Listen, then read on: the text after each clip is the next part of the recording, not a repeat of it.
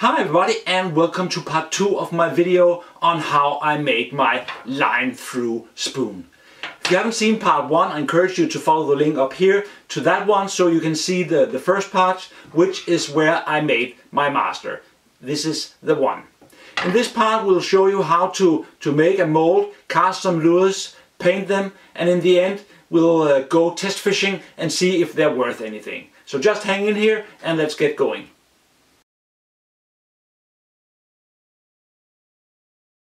The master has now had a few layers of spray spackle and is fairly smooth. I won't do any more about it at this point.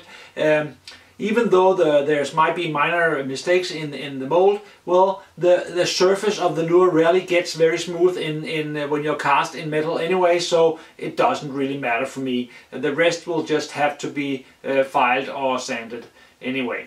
Okay, so now we are ready to go on with the mold, and making a two-part silicone mold for this is the same procedure as all the other stuff I make. So I encourage you to see one of the movies on that subject alone. I try to leave some links up here for those. Okay, but I'll just leave in a few clips here and just show you one thing, that I'll leave in the pin here, because I need that for every cast to make the channel, the hole that goes all the way through the lure. Okay, so I'll just do that, and well, then let's just get started with the mold. I prepared a few things here. First of all, I have the modeling clay I need to for the first part. Push it down.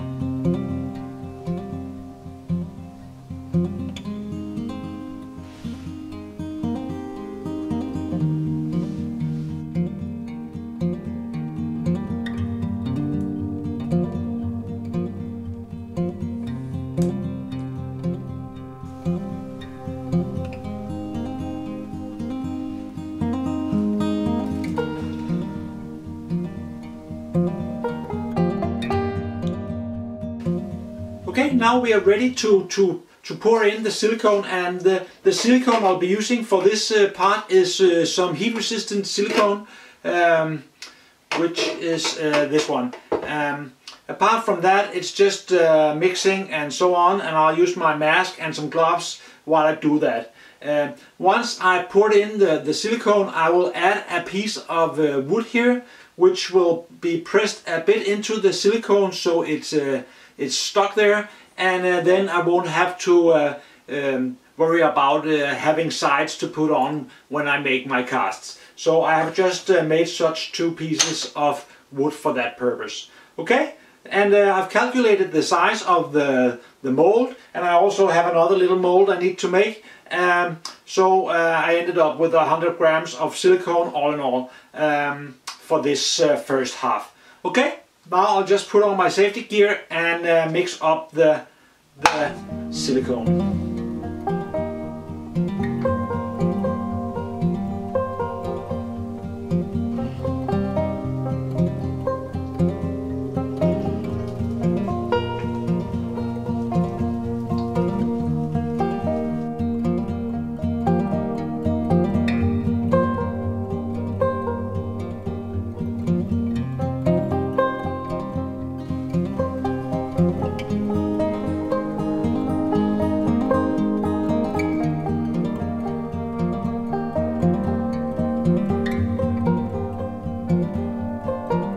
Half a day has passed, and we're now ready to make layer 2. So I'll just peel off the modeling clay here, and we can have a look at the first half. Looking very nice. And well, then we're just going to complete the funnel here on the other side and build up the Legos and grease it up with Vaseline, mix some more silicone, pour it in and leave it for 24 hours, and then we're ready to cast, I think.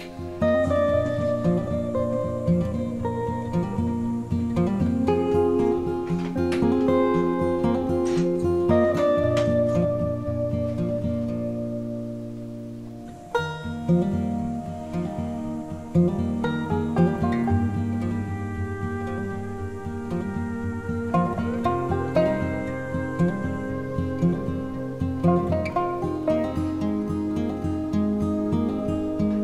hours has passed and the mold is now completely hardened. I removed the Lego frame, and now I can open the mold and see how it turned out. And as always, I'm a bit excited about this point, but let's just see. Seems like it splits fairly well here. Like that. There's a few spots like there where I didn't apply enough Vaseline maybe, but looks fairly nice. The surface of the lure at least seems to be 100%, so that part is quite nice. And as the 24 hours has already passed, well, it should be ready to start casting now. So I'll just heat up some tin to be able to do some casts. Normally when you cast these type of lures, you blacken the mold with some blacken from a candle, but I discovered that talc also works very well and is a lot easier to use, so I'll just be using that as a mold release. Also, I need to cut some pieces of wire which has the same length as the one used in the master to be able to put those in the mold. But well, let's see how it all works out. Okay, and now we're going on with the casting once again, and again I'm using my fume cabinet for this, so I should be certain, even though I'm using tin which isn't supposed to be toxic, it's still a good idea to take your precautions. Normally I probably use a mask, but with the fume cabinet and the ventilation going on max, and I think I can leave it for these recordings. Okay, I've melted up some tin here, and I just skimmed it, all the impurities off into this, so it's ready for a few casts. I'll just be using a clamp here to keep the two parts together, and then I have cut out some small pieces of wire, and this I have here is some copper grease, which I'm going to use to just grease up the wire here. Don't use too much, just a thin layer is enough to make sure that it doesn't get stuck in the mold or in the lure here. So I'll just set them like that, and probably the first cast or the first few casts until the mold is probably heated might won't work, but let's see how it turns out. You never know, maybe you're lucky. And I'll just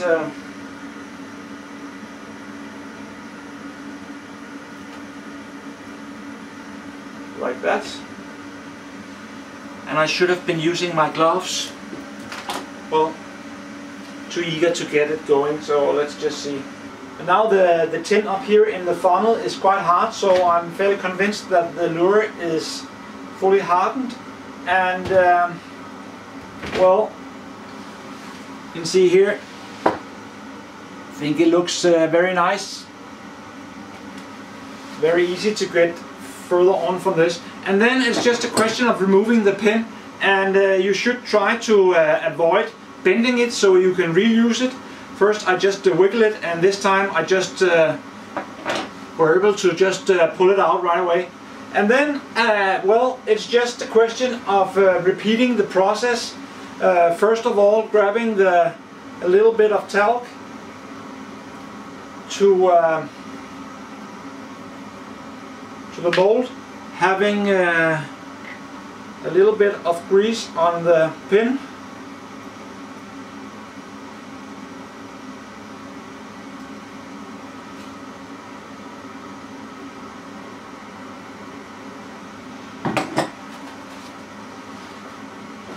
Then we assemble the loam like that.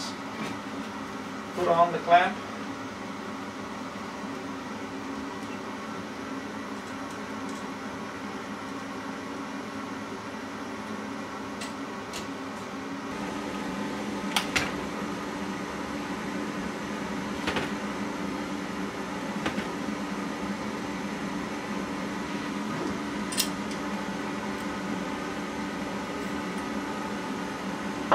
Well, I think that's all for now. I'll just cast a bunch of lures and we'll be ready for the painting process. I've now casted a few lures here, and I must admit there's a bit of a learning curve every time you start up a new mold. A learning curve on how much pressure you should put on it to get the perfect cast. Along the way I think I ended up with some quite nice casts, and well, next time I'll probably be a bit better to get them all fine. There's a few here where the wire has kind of surfaced, and of course that is a problem, but I'll just fill it out with some spackle before I paint it, and it won't matter anyway. Well, now we got to the post-processing part, and we need to remove the funnel here, and well, I must admit I was making a fairly big funnel to make sure that the tin would flow into the mold well, and make sure that I got no incomplete casts. But now I have a fairly big funnel to remove, and I think it's a bit too big to actually just remove by using the plier. So I probably have to saw a bit, but hopefully that won't be too much. Just making sure that I do not damage the lure. When I clean up the cast here, I use two different files, one that is fairly coarse and a finer one. The coarse one is only for the big parts, which is far away from the lure here. So I don't damage anything. And once I get close, which is most of it in this case, only the funnel bit is for the coarse one, I can start with the finer one and going all around the lure. And I have to make certain that all the sharp edges are removed, so I don't have anything that can damage my line. So I'll just do that. After that I have to clean up the hole as well, and for that I use a tiny drill here, which can cut the edges of the hole here. The hole in this case is 1 millimeter, and this I think is a 1.5–2 millimeter drill. So that is fairly close to the hole size, and that gives me a nice one to cut those edges, making sure that my line isn't damaged. Well, now I'm just going to file away on these lures here, and that will take me a little while, and then afterwards we are ready to start painting some of them. Okay? I don't think a completely smooth surface is needed for this type of lure, but still some of the lures had deeper cracks, and I used a bit of filler to fill those out. So now I'll just go ahead and sand them over, and this will also scratch up the surface a little bit, giving the paint a better surface to cling on to. So I'll just do that with all the lures that is going to be painted, and then we're ready for the painting.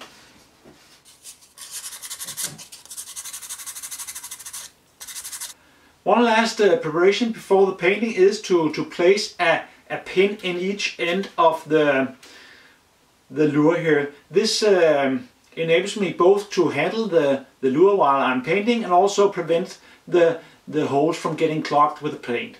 Okay, and then I just place them here in my holder, and I just have to clean up my my fume cabinet to get on with the painting.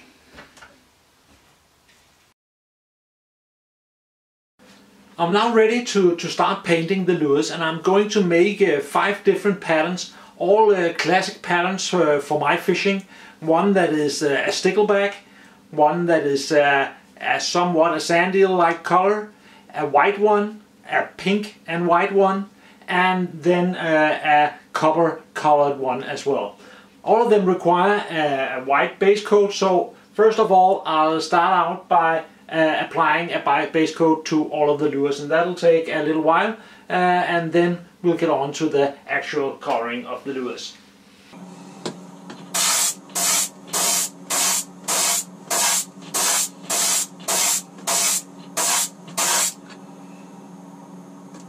Next step is to give them all a pearlized color.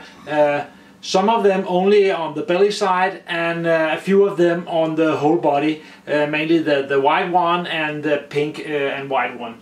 Okay, so I'll just do that.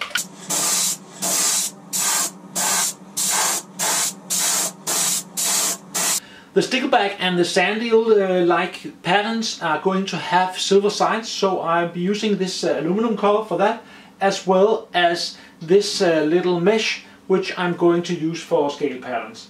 And the way that I do it is that I start out by spraying lightly through the mesh to give some scales, and then afterwards I apply a thin layer of silver as well. This, I think, gives a very nice effect that from some angles you will see the scales, and from other angles it will all be all shiny. But well, that's how I do it. So I'll just do that, and to do that I need my hands free, so I use this little third hand tool.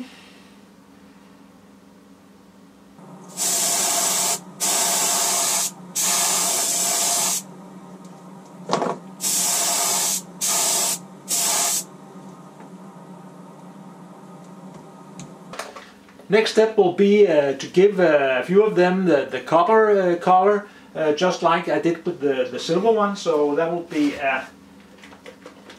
the same here.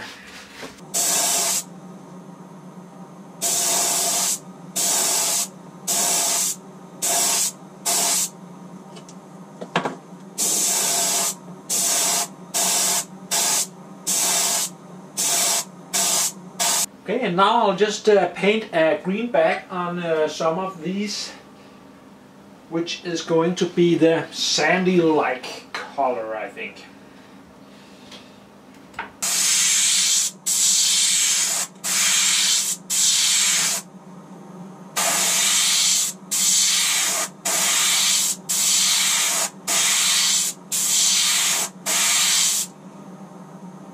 And now a black back on the copper ones and the stickleback ones, which is my favorite, so that will be the most of these.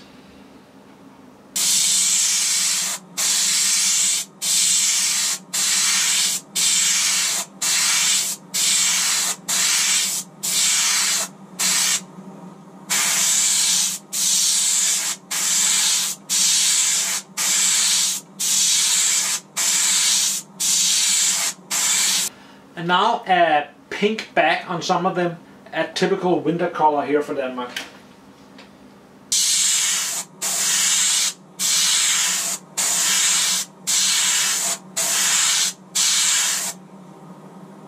And as a finishing touch on some of the lures, I add an orange striking point near the hook. That will be the natural colors like the stickleback, the sand eel, and the copper one.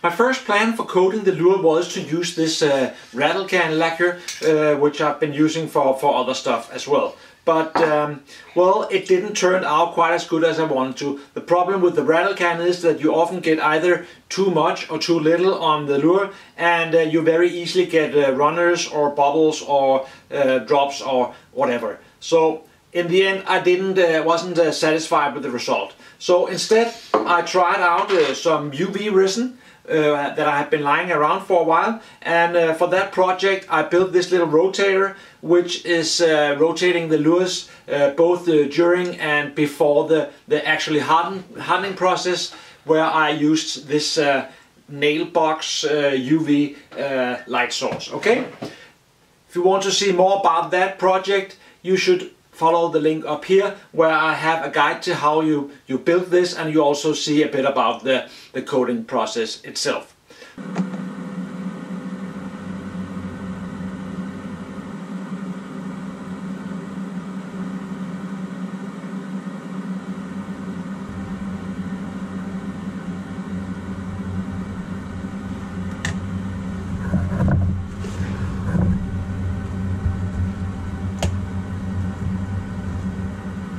Well, in the end I ended up with a bunch of nice lures, having a very nice coating, and it just takes about an hour and the lure is ready to fish with.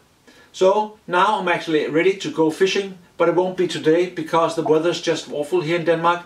But shortly I'll take them out fishing, and hopefully I'll be able to catch a sea trout on my new lures. I must admit that the test fishing didn't go as easy as I hoped for. Here in the winter time you really just can't count on the fish being there when you need them. But all from the beginning I was quite certain that the movement was right, so it's just a question of time and finding some hungry fish. And in the end I managed to do so. But it took me a few trips to get all the right recordings for this, and if you see the weather changing on the way, it's just because it's from different trips. Well, go ahead and watch and enjoy. I'm out by the fjord to do a bit of test fishing of the new lure. With me I brought a box of different colors, but the one I'm going to start with is the silver and black, which is the one that represents the stickleback the most, I think. And out here there's a lot of sticklebacks, so this is one of the colors I usually fish here. I rigged up the lure so it is sliding on the line. In front of it I have a float stop to prevent it from sliding up too far. Behind it I have a little bead to protect the knot, and then a few split rings and a single hook. Sometimes I use trebles, sometimes I use singles, but if there's a lot of weed in the water, it's often a good thing to use a single. The weather today is, well, it's one of the first day of spring. It is 8 degrees Celsius. We have clouds and sun, a good mixture of that, and quite a lot of wind.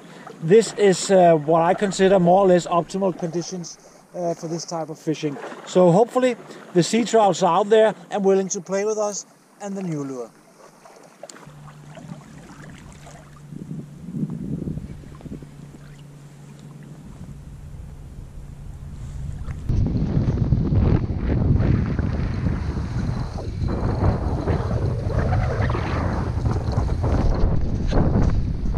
Well, finally a small fish here. Nothing big, but a nice little sea trout. It's not a keeper, so I'll just release him gently. Nice little small trout here. I think it's legal, but I'll release it anyway.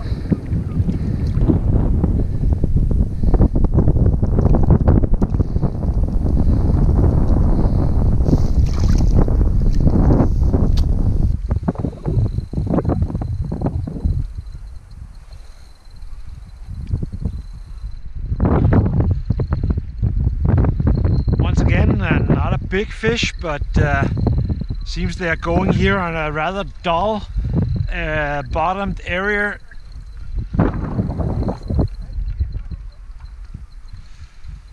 Nice little one still, once again here.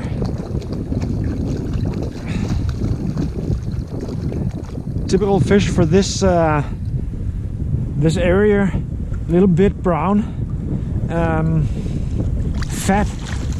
Really nice and fat. I'll just grab the net for this one.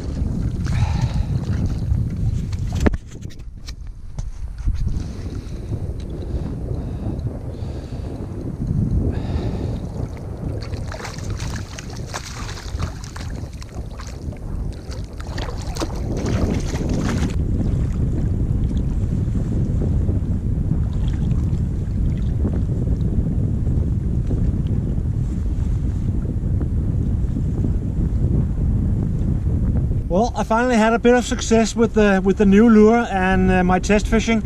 It has been quite windy today, so not as much speak, and you can probably hear it on the sound as well. But I caught a few fish, this one being the biggest. Not a huge fish, but nice and fat, and that will go home to the frying pan. Well, all in all, it just proved that what I've been convinced all since the beginning, that the movement of the lure really was good. It took me quite a few test fishing trips, but in this time of year you just can't always count on the fish being there. So well, today I'm very happy about the result, and now I think it just approved my new lure design.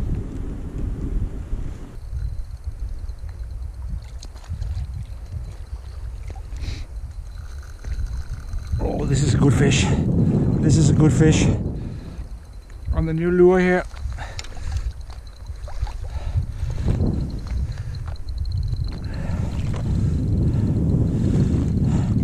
I pull back a bit.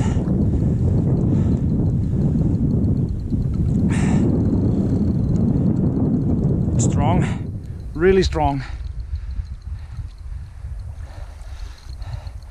Could be a really nice fish. Loosen the brake just a little bit, because this one I really want. I really want this fish.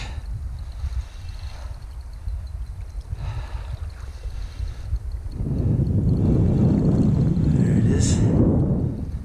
Nice fish, nice fish.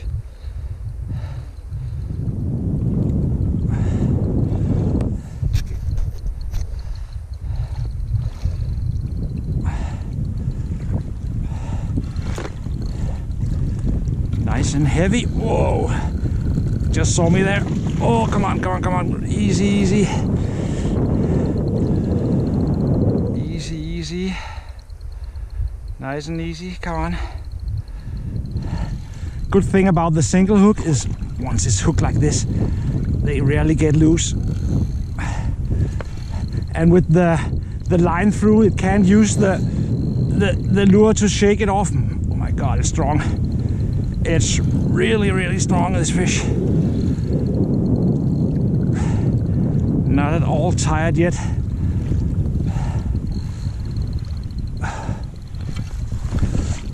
Just make my net ready here. Whoa, whoa, whoa, whoa. Oh, this is a nice fish. Nice, nice, nice, nice, nice. Oh, come on. It's just so strong.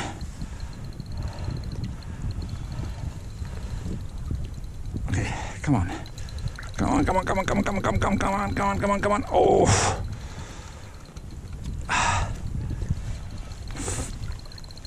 Fighting like a bull. Oh.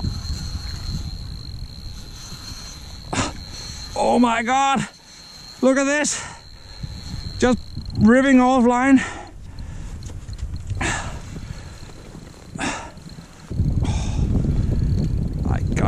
This one.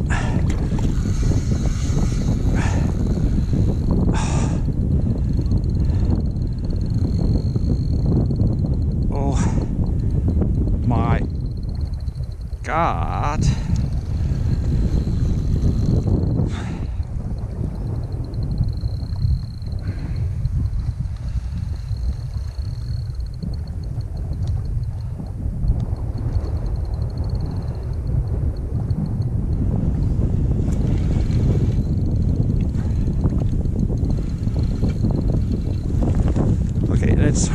Let's hope. Careful, careful, careful. Come on, into the net, into the net, into the net, into the net. Yes! Oh my God, it's a strong fish. A little bit skinny, I would say. Probably been up spawning lately. Can see that from the fins and the side.